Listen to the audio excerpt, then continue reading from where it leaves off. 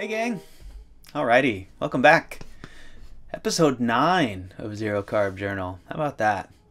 So I was going to do a live one, but I decided not to because I haven't had any time to figure it all out, and I have had a busy week and a busy day, and I got a lot of things I would like to get to today, and so I'm going to just go ahead and get this done. But today is kind of a big one and a special one, and I may expand on this one more in the future because I feel sort of rushed. I wanted to prepare a little more, but I didn't really have time, and we'll see what happens here. If I get some time to edit, maybe I'll put up some photos and whatnot. But so today is February 9th, Friday morning, and the reason this is a special one is because it's my 1-year Carniversary.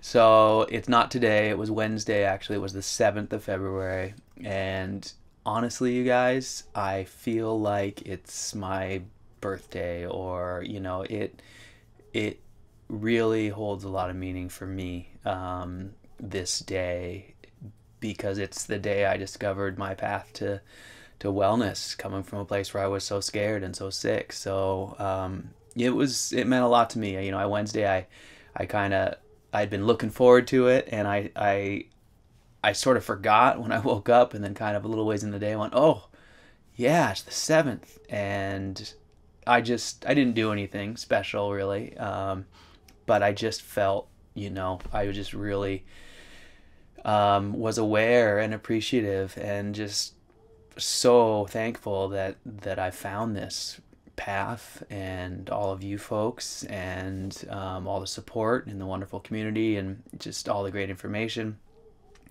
and all of it. So that's it. So this episode, I just kind of want to wrap up what it has been like 12 months of zero carb, and I've covered a lot of stuff in the last 8 episodes just with regards to my whole history, so I'll try not to go over too much of that. But what I'd like to do is just sort of talk about how I started and what I've learned along the way here, and this will go back over a lot of things I've talked about already, but that's okay. So 1 year ago, I was coming from the specific carbohydrate diet. Now, most of you probably don't know what that is. That's a diet for autoimmune disease that was really based on the early work. I think of Dr. Haas in the 30s, and then Elaine Gottschall in the 70s revived it and wrote a great book called Breaking the Vicious Cycle. And now there's a wonderful doctor, Dr. David Suskind in Seattle at Seattle Children's and University of Washington gastroenterology, who's got another book called Nimble Therapy out, and he's a big believer in the SCD, the specific carbohydrate diet for people with Crohn's and ulcerative colitis and autoimmune diseases like that. So that diet was basically eliminating all polysaccharides, and so for me, for most of the year prior to this one, just about the whole year, I was just about on it for 12 months, I had been eating meat, nuts, fruit, and homemade yogurt fermented for 24 hours. Now, it was really limiting, and it felt far more restrictive, even though those includes more things than I'm eating now. It felt far more limiting than I'm eating now. And in hindsight, I think at least the way I was doing it, it was a very poor diet for my health. And it gave me a lot of progress, and I don't mean to discredit it. It definitely was profound in the effects it had on my Crohn's or ulcerative colitis. I started feeling better right away when I dropped the polysaccharides, and when I went to that protocol, I was feeling far better. But the reason I don't think it was good for my health is because of all the fruit. I was still trying to fuel myself with carbs. I had done keto paleo a few years before, but of course not. I had done that prior to realizing that my guts were so messed up. So I had come to this one as a way to heal my intestines, and so I was back on carbs and fueling myself with carbs, and I was getting pretty much all of that from fruit and nuts, but nuts pretty low there. So I would get up in the morning, I would freeze my apples from the year before. I had frozen them in the summer, and I had freezers full of apples and pears and plums, and I would get up in the morning and I would boil, well, would sort of make applesauce basically, and fruit sauce, and I would use that during the day, and it was delicious. It sounds really weird, but mixed with nuts, like nut butter and meat and a little bit of fruit and yogurt. It sounds crazy, but it was really good. I really enjoyed eating it that way. But the reason it wasn't good for me, I was eating 6 apples a day or something like that, and that fructose was building up, was terrible for me, and I know now that that was leading to my signs of metabolic syndrome. I was starting to not be able to beat that gut, and it was fine if I was eating, losing weight, low calories, but I was pretty slim. I wasn't coming from a place of being obese or overweight, and I was trying to, I would stay pretty, maintenance level with my calories, about 1,800 to 2,000. At that time, I had to count very carefully. But if I went over by like 100 or 200, my gut would just start blowing up. And so I finally got tired of lifting weight, doing my workouts, not lifting weights, but body weight fitness, calisthenics. I got tired of having I had done that for 2 years, and every time I tried to bulk, I would just go backwards. I would not get much stronger, and I would just get heavier and lose, reps in my pull-ups and all that. So last December and January, I said, I'm going to bulk. I was looking at my pictures and I was just super skinny, and I was like, I'm going to do this. I thought I was just scared of it. I thought I was not committing to it, and that I just needed to go ahead and let myself get a little overweight.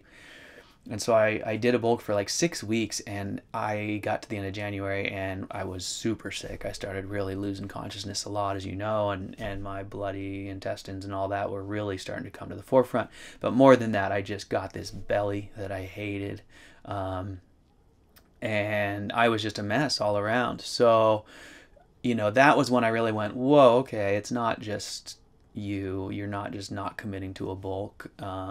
There's something wrong here. And that was when I switched to ZC. And so, I instantly started feeling much better, and I had a rough transition. I won't lie about that. I talked about that already. It took me a while to kind of move beyond the early stages. I was following the standard advice. I was trying to eat high fat.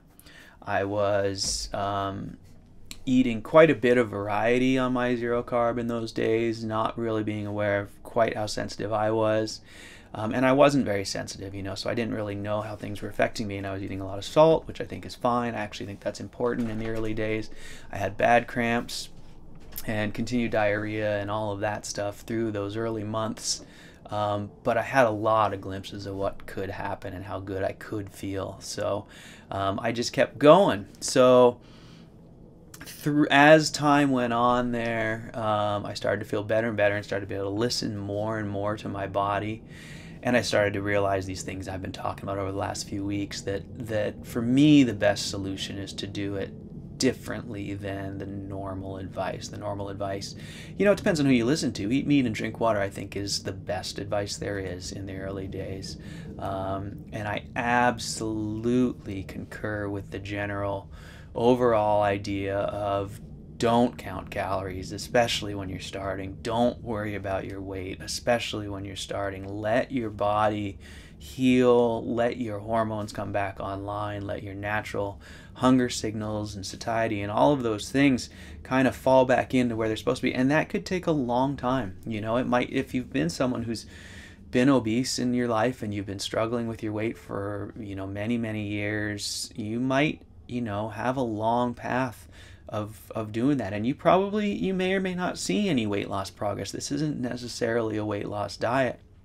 So that I want to just stress, because I keep talking about how I've been monitoring and managing my weight in these last few weeks, a month and a half, 2 months now.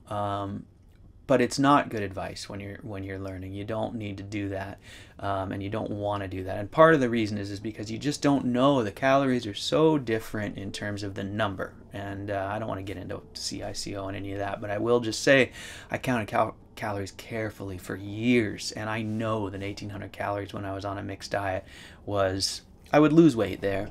And 2,000 was median of maintaining, but that was a pretty close line, like 2,100, 2,200, and I was a sleuth when it came to that stuff. You know, I was weighing and rinsing everything off and weighing to the ounces and all that with every bite that went in my mouth because I was so sick and so concerned and trying to learn. And I had to be right on the line or I would gain weight. And as soon as I went to zero carb, I started eating an enormous amount. I mean, my body was starving. You know, I was hungry even though I was putting on that abdominal adiposity. So I was counting calories in the first few weeks. I made that mistake. That's why I encourage people not to. You know, I was counting calories. I was trying to do macros and put in, 70% fat. That was making me sick.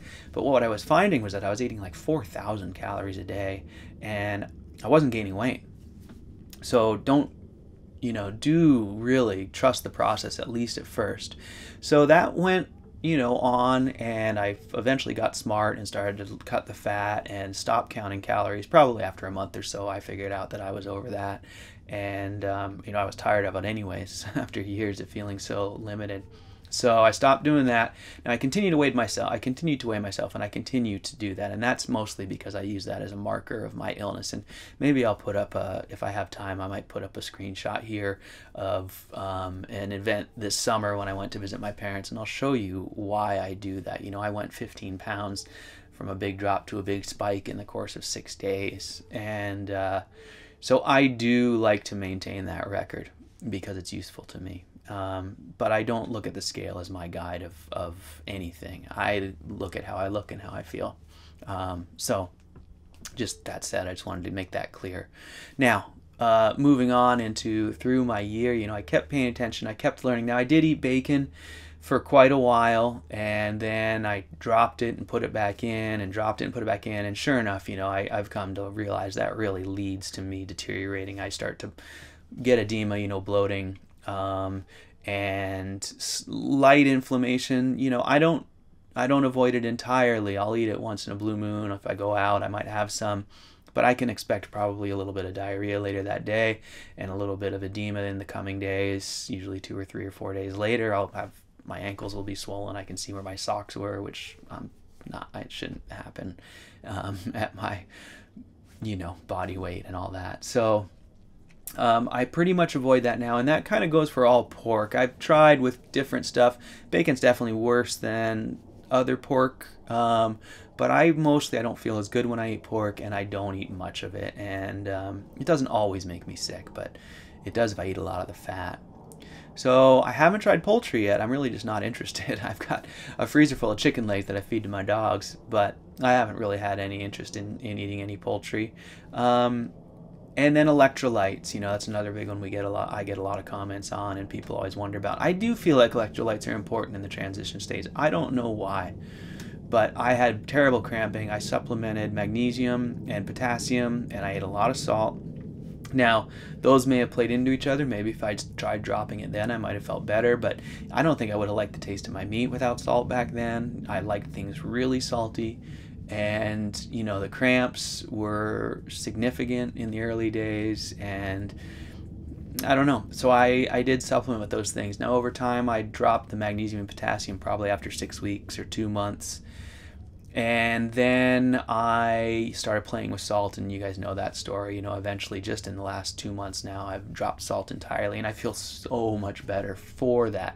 Now, I'm not saying salt is bad, and I'm not saying you shouldn't salt your food. I'm just saying what I've found, but through my experiments, is I feel better that way. And then cooking the food, I found that I like to render most of the fat out. I prefer the way the food tastes, and I feel far better. And I keep going back and trying ribeye and other, I do like chuck eye steak. I'll enjoy one of those once in a while. I do like chuck steak, but thin. I don't like it thick with all the fat in there. I kind of like to cook it well done and burn it. But I do like those things, but if I eat them regularly or eat them too much day after day, I start to feel ill. The fat, I think I do have a problem with processing fat. Now, I never have stool that looks like pure grease or fat, like with the rainbow in the toilet that I've seen pictures of people who really can't process it. So I'm not sure what's going on there. It might be a gallbladder issue or something like that. My doctor had some ideas. We did some tests, but so far nothing. I'll go back to him in another month here and whatever. It doesn't really matter, you guys. I'm doing awesome. So continuing through the year, I've just continued that path, and the farther I go, the more I realize that's what works for me. Well done. Well done. Ground beef is my number one, as you guys know, my meat cookies, and no salt, not much variety. Now, I had a few pieces of salmon this week, and I sure enjoy that, and that doesn't seem to do anything either way. I don't notice any significant improvements. I don't notice any detriment. So I have been solid, you guys, firm stools all week. I told you last week I deviated a little from my protocol, and I kind of slipped a little bit backwards, and I am right back on track, and I can't even tell you how happy that makes me, because that makes sort of a long continuous stretch, minus those obvious incursions into a little bit different stuff that took me somewhere else. But I know now, like, my healing is real. I am getting firmer and firmer by the day, and I'm just so excited to see how good it can get down the road here. So yeah, that's really, really, really rewarding and really pleasing, and as funny as that sounds, but that's a big deal to me. So yeah, ground beef, well done. That is my thing. So I'm gonna stop the camera because it's gonna stop, and I'm gonna restart here in just a second. Okay, I'm back.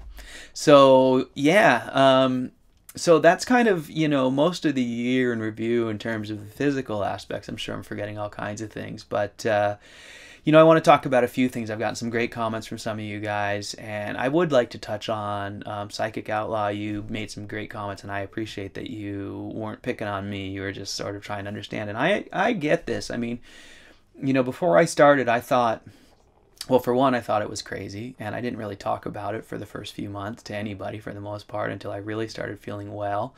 I was sure I was going to switch or go back, and I was just experimenting, for a short time. But more than that, I did a lot of reading, and I did a lot of studying, and I did a lot of trying to crack,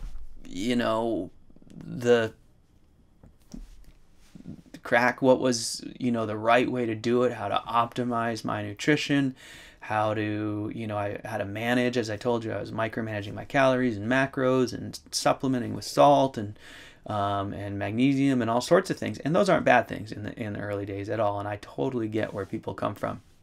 And there's also a lot of people doing this in a lot of different ways. You've got the guys eating absolutely raw, only raw, and claiming that is the optimal nutrition. And then you've got guys who I really respect, like Frank Tufano, who I got a lot out of, and I think he's a wonderful resource, who really studied the nutrition side of it and really have a really good handle on what foods have what and where you're going to access these nutrients and the best, bioavailable forms and all that.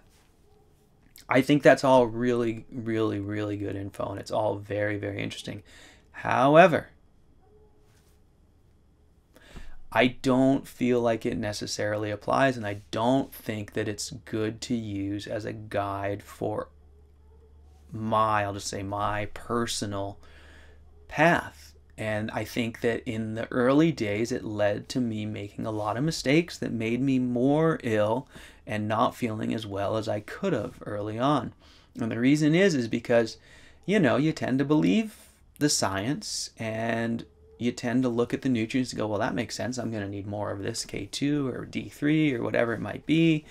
And, now I've kind of come around to the idea that the fact of the matter is that we really don't know anything about that stuff. I mean, sure, we know that those nutrients are in those foods. I don't think Frank is wrong about those things at all. I don't think the science is wrong. But what I do think is not known is how our bodies as carnivores, with the absence of plants entirely. Now, close doesn't count because there's something that happens with all those plants, even if it's just a little, whether it's the anti-nutrients or whatever. And you can look at the studies that talk about how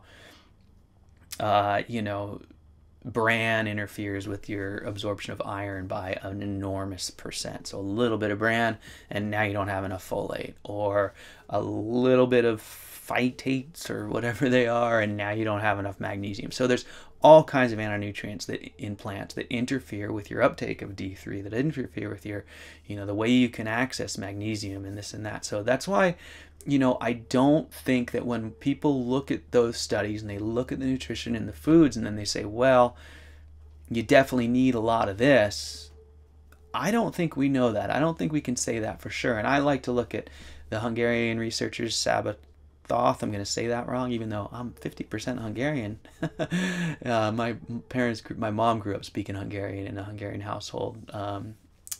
My grandparents, I believe, were first generation here in this country. And anyways, so Sabathoth in Budapest and his partner at the paleo keto or Paleo Medicina, I'm not sure what it's called, but they do great research.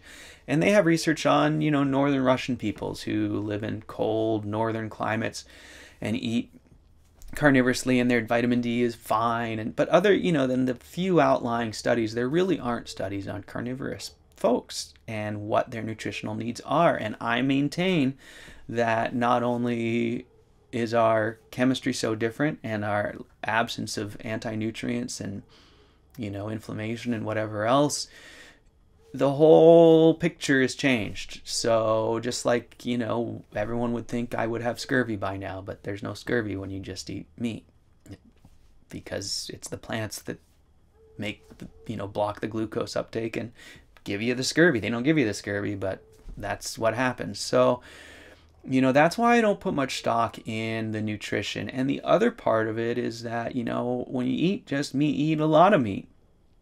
A lot. I mean, I'm still eating what I think is sort of a light load, and I'm finding myself at like 3 pounds a day. And there's a lot of nutrients in there. And our needs are different. And I do feel like if you overthink it and you go, well, I need 70% fat and I need a lot of variety. I think that's one of the biggest fallacies, is that you need a lot of variety, because I believe that what that actually does is you replace, and this is probably just straight woo coming out of my mouth, and it's my current belief, is that you're replacing the most nutrient dense food in the carnivorous diet, which is, in my opinion, ruminant meat, maybe eggs, maybe fish, but it's probably not poultry, and it's probably not pork, and it's definitely not processed meats. And I really don't think it's just fat. Like, I don't think it's butter, and I don't think it's, lard. I mean, not that those are bad for you. I don't enjoy any butter. I think it makes me sick. I haven't gone back to try it. But if you replace a lot of the potential meat you could be eating with fat because of chasing macros, I believe that you might be shortchanging yourself nutritionally. You can look at all the nutrition and say, I'm going to eat this fat and a little bit of this meat and a little bit of these chicken organs and a little bit of this pork. And I know I don't feel as well when I was doing that early on. Not that I was doing exactly that, and I also believe that we just don't know, and that I think just the all muscle meat diet, has some unknown strengths to it, in the sense that, it's packed with the full spectrum of nutrition that we need.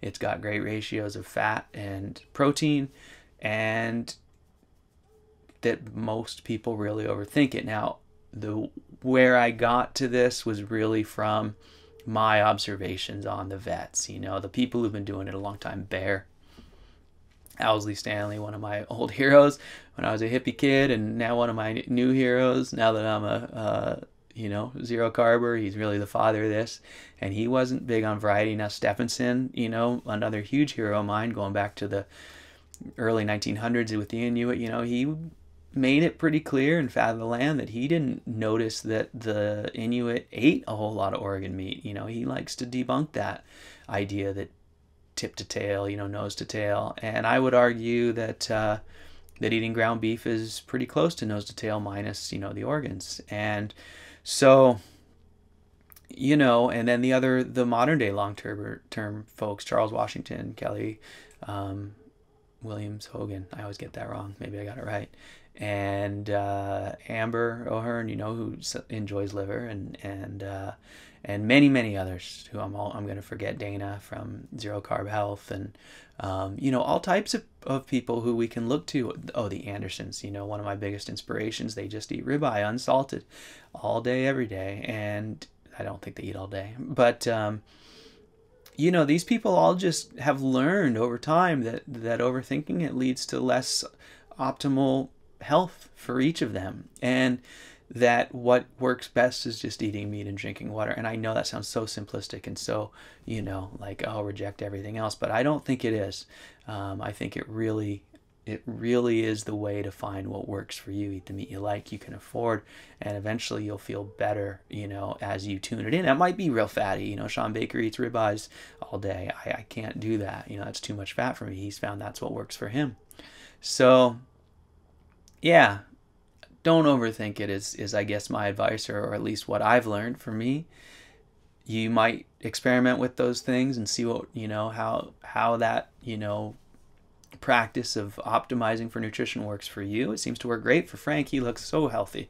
So I'm not picking on that. I'm just saying, take in that information, but trust your body and listen and observe. And really it's about observing. And, for me, I know, like, listening to Joe Anderson say that for the first year they ate a lot of salt, and then they noticed it was making them, like he says, puffy faced, and they just started, feeling better, and they dropped it after a year. That was really, for me, really interesting, because I learned that, it takes a while, first of all, to adapt, that everyone kind of goes through that. And I think everyone probably overthinks it. They were eating all sorts of different stuff and then living on just pemmican and whatever else. And, I find that really inspiring, that we all are going to do that. So I'm not picking on anyone. You're going to overthink it. You just are. It's such a change. It's so dramatic from everything we know and that we believed. But if you can, just try and simplify and learn to trust the process. So, yeah, so 1 year, zero carb, a journey of self-discovery, a journey of rejecting all the things I used to believe. And, that's been pretty profound throughout my whole life, because now I'm quite the cynic, for better or for worse.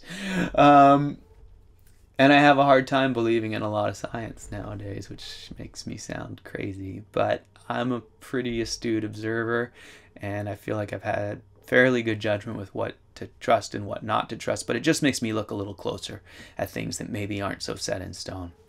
So, and as a person who has been very interested in sustainability and growing my own food and what's best for the land, and as you guys know, my fire hobbies, my fire science hobbies, a few years ago when I went to Washington, D.C., chosen by Popular Mechanics and Department of Energy and everyone else as a front runner in this competition for clean burning wood stoves, I was upset I was when I learned about zero carb, at the old paradigm, because I was like, are you kidding me?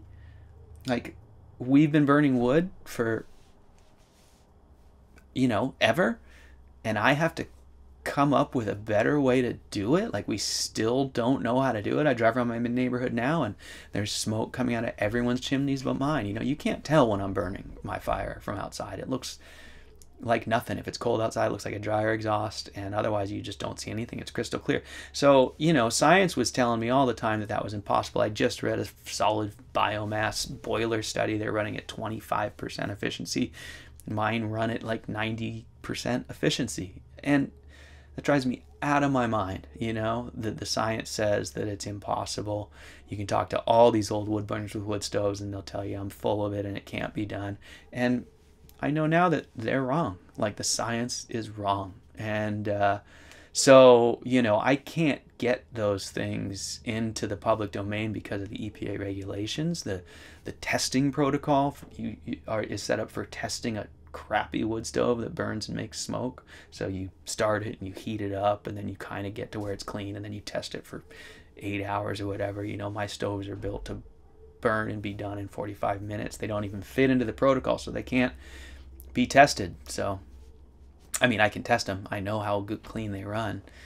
Anyways, this is a long ramble going into why, I'm a cynic and a skeptic. And And then in terms of sustainability on my land, you know, I can look out there and I can see the animals making the property and the land and the wetlands and the pasture and everything healthier. And I can see all my neighbors' wasted grass, you know, and I can see everyone mowing their lawns, and yet the science is telling me, oh, you can't raise cows without murdering, you know, the earth. And I know that that's not true. I do know we murder the earth to raise cows. I'm going to spin this ring right now and see if I can darken the... We're getting some sun. No, it won't let me do it. Well, you'll just have to see me all burned out on the one side. But, you know, I know we're murdering the earth right now because we feed our cows soy. Then we grow it in a horrible way. And we feed vegans soy as well, which is sad because it's all part of the same thing. You know, they use that to make paint and everything else. And that is neither here nor there, sorry. But our agricultural practices are horrid, and you know, raising corn and soy to feed cows, I think is terrible. There's no reason for that. Some of my fellow zero carbers disagree, but I think we can do better. So at any rate, I eat that terrible meat right now. No, I'm sorry about that too. But anyways, that's all part of my path of being a cynic, and the year I've had, and you know, being zero carb just sort of reinforced that. So yeah, I'm a crazy person. I feel so woo-woo when I go out. If I talk to my parents, you know, I want to throw away their canola oils and seed oils, and they're reading whatever, telling them that's the right stuff to eat, and they just think I'm bonkers. So it's really hard, that stuff. It's really hard, and it's really sad. So, I mean, I guess it's not sad if I'm wrong, which I very well could be. I'm wrong a lot. So, I don't know. But anyways, I'm a cynic. That's for dang sure. Yeah, so that's my year. Cynical, growth, learning, good stuff all the way around. Look at this. You guys are going to be such an awesome day. Sun's coming up. I've had a great week.